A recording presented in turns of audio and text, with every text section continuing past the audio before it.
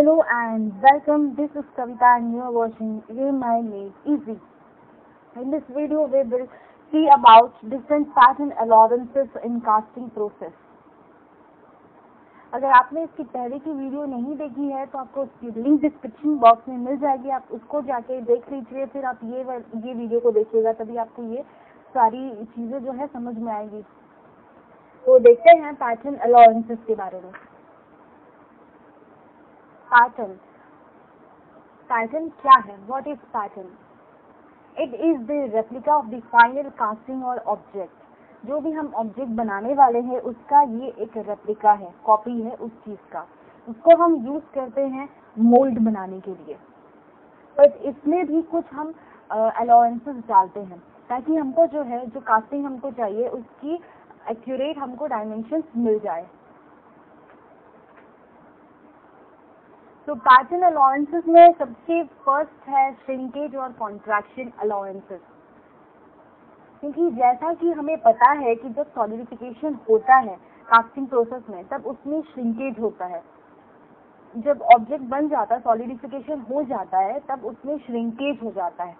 तो इसलिए हम जो हमारा फाइनल कास्टिंग है वो क्या होता है, जो हमको डायमेंशन चाहिए उससे छोटा बन जाता है।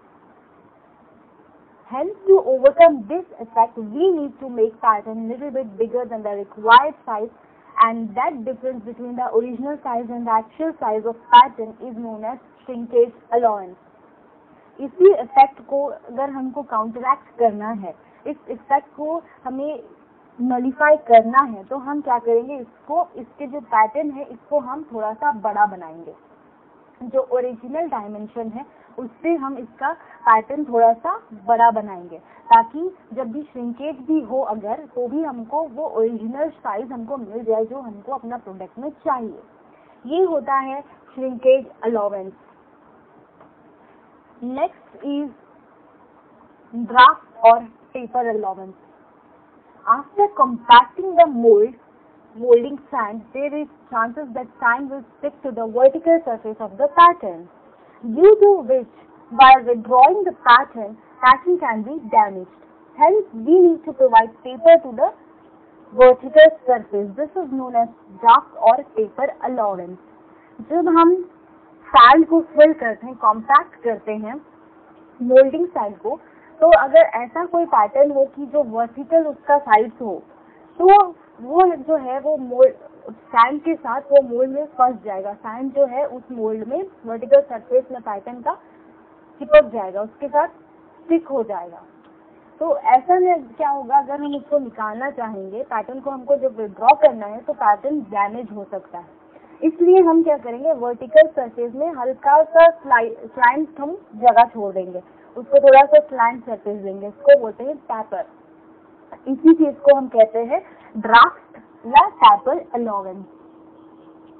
नेक्स्ट इज डिस्टॉर्शन और camber allowance. Sometimes different sections and of different thickness leads to uneven cooling of casting. One part will solidify faster and one will solidify later. And due to internal stresses, the shape of the casting will be disfigured. Hence, to counteract the effect, we have to provide distortion allowance to the pattern. What we do is we provide inverse reflection. That is, we design the pattern in inverse manner of the distortion effect. So, even when the distortion effect continues after solidification, due to the inverse pattern, it will give us the required dimension and shape. Distortion या camber allowance क्या होता है? अगर हमको कोई ऐसा object बनाना हो जो डिफरेंट सेक्शंस उसमें हो और हर सेक्शन का थिकनेस अलग अलग हो, तो इसकी वजह से क्या होता है, कूलिंग जो है कास्टिंग का वो अनइवन तरीके में हो जाता है। अगर मोटा सेक्शन है तो वो ज़्यादा टाइम ले लेगा कूल होने में, अगर कुछ थिकर है, पतला है, तो वो कम टाइम लेगा। तो इसकी वजह से क्या होगा, इंटरनल स्ट्रेसेस फॉर्म हो जाएंगे, जिसके वजह से कास्टिंग का फिगर जो है वो पूरी तरह से खराब हो जाएगा, डिसफिगर हो जाएगा। तो हम इसको काउंटरैक्ट करने के लिए क्या कर सकते हैं, हम इसमें डिस्टॉर्शन अलाउंस डालेंगे। दैट मीन्स कि जिस शेप में डिस्टॉर्शन होगा, जिस शेप में कास्टिंग जो है हम लोगों का फिगर जो खराब होगा, हम उसका इन्वर्स पैटर्न बनाएंगे, इन्वर्स रिफ्लेक्शन। तो क्या होगा, जब सॉलिडिफिकेशन होगा तो उस इन्वर्स पैटर्न की वजह से जो डिस्टॉर्शन इफेक्ट है वो कंटिन्यू करेगा, और उस इन्वर्स पैटर्न की वजह से वो हमको जो एग्जैक्ट शेप चाहिए उस शेप का हमको कास्टिंग मिल जाएगा। तो ये है डिस्टॉर्शन या camber allowance. Next is wrapping allowance. इसको हम नेगेटिव अलाउंस कह सकते हैं। ये नेगेटिव अलाउंस है, it is the negative allowance.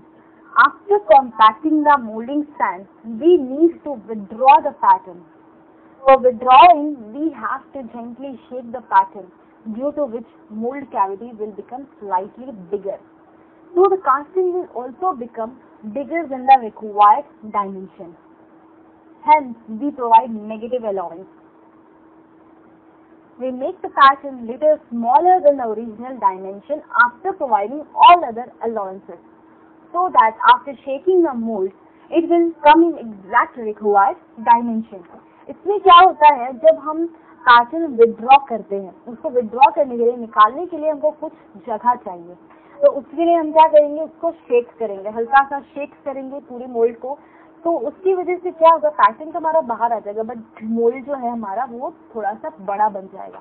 अगर मोल्ड बड़ा बन गया तो हमारा कास्टिंग भी जो है वो भी बड़ा बन जाएगा, जो हमको रिक्वायर्ड डायमेंशन है उससे बड़ा बन जाएगा।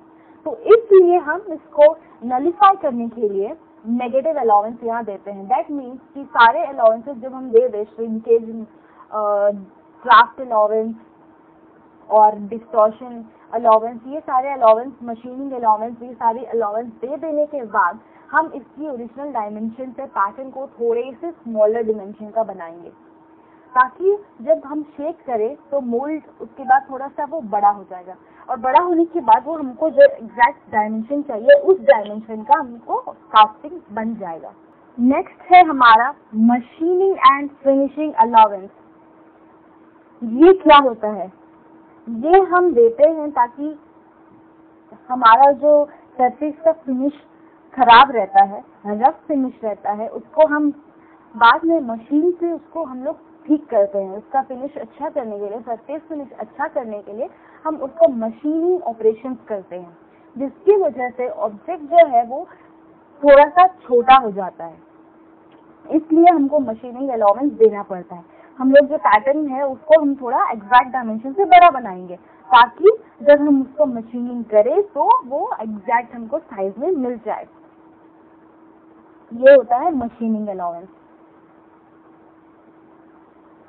ये थी different types of allowances, pattern allowances. ये काफी इम्पोर्टेंट है एग्जाम पॉइंट ऑफ व्यू से, तो आप इस वीडियो को जरूर से जरूर देखिएगा। और अगर आपने मेरे चैनल को अभी तक सब्सक्राइब नहीं किया है तो जल्दी से सब्सक्राइब करिए, ताकि आपको ऐसे लेटेस्ट वीडियोस और भी मिलती रहे।